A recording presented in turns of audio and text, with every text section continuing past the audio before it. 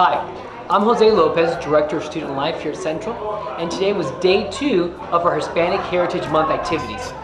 We had the pleasure and privilege of having Alina Fernandez, who happens to be Fidel Castro's daughter. She came to speak to us about how she opposed her father's political views. It was a great experience. I thought the seminar was great. I loved how she spoke about how she got out of Cuba. Just to see that broader aspect on the subject of human history, I'm glad that they definitely brought it out here.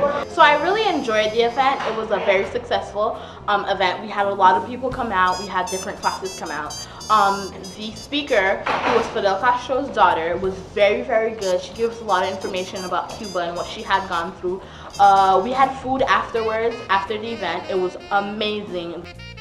For all future events, please make sure you drop by Student Life.